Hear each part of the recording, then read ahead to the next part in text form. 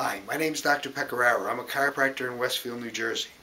Today I wanted to speak to you about why sleeping on your stomach is bad for your neck. The neck is made up of 7 bones that are very mobile. Each of them has a number of joints. Most of them have 6 joints. A joint being where a bone meets another bone. And any of these joints can get jammed and cause problems either in your neck or even in your head or your shoulders or arms. So you want to try to avoid this if possible.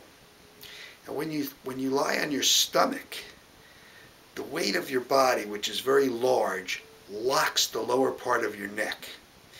And since you have to turn your head to breathe one way or the other, you're going to be twisting and jamming those joints. Now they may not be jammed enough to stick, but it's still putting a lot of pressure on the area because the lower part of the neck is locked one way and the upper part of the neck is twisting in one of the other ways. So it's not good for the neck joints. A better position would be on your back or on your sides. Generally, you'd want to have one normal sized pillow, whichever the position was. But when you're on your back or on your side, your neck isn't twisted while you're sleeping with your weight pushing it and the bed pushing it in opposite directions.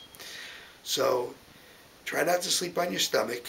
It may not be possible, but you can at least try. And it's better for you whether you have a neck problem or not. I hope this information's been helpful to you, and I'll try to bring you some more information at another date. Thank you very much.